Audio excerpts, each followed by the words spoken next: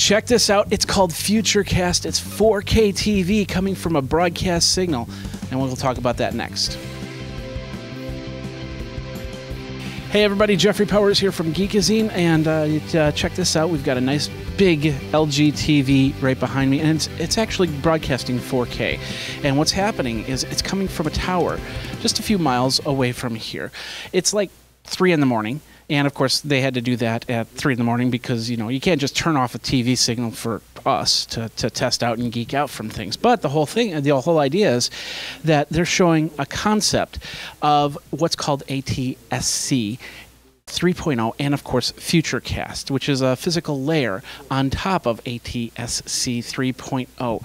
It can do more than just 4K TV through a regular antenna. Now you see the antenna right here.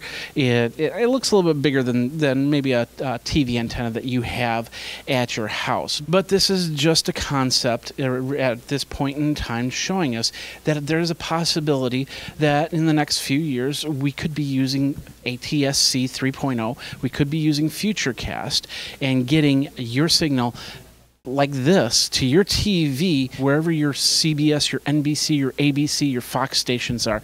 We at Zenith, LG, and Gates Air are intimately involved with what's called the ATSC 3.0 process. The idea to come away with the next generation broadcast television system. We are not trying to do an end run on the ATSC process. We are one of a number of proponents who have put a physical layer into the system. We have been fortunate enough to be able to work and develop our system. We think that it has some real benefits over other systems, although many systems are paper systems at the moment. Today, the physical layer group is kind of looking at parts or technologies for various parts of the physical layer from various proponents and trying to merge all that together and optimize along that line.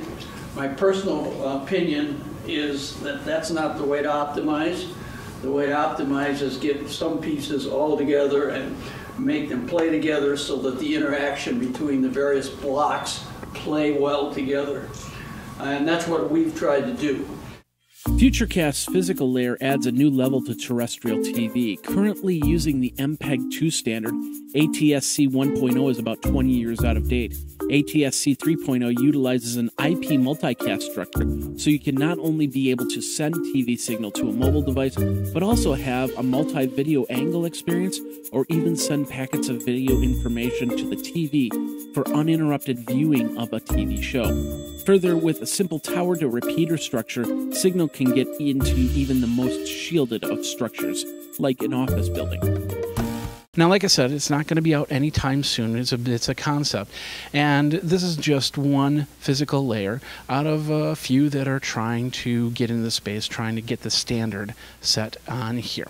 Now, there's a lot more that can happen with this because there's a lot of other factors in play here, including the ability it uses IP to attach itself. So it basically sends and receives via IP signals. Of course, captures the video using the over-the-air signal. Now, what that can mean is that your TV can become more than just watching the Fox, watching NBC, watching CBS and ABC or any of the other ones. Imagine watching a baseball game and saying, I don't like that angle.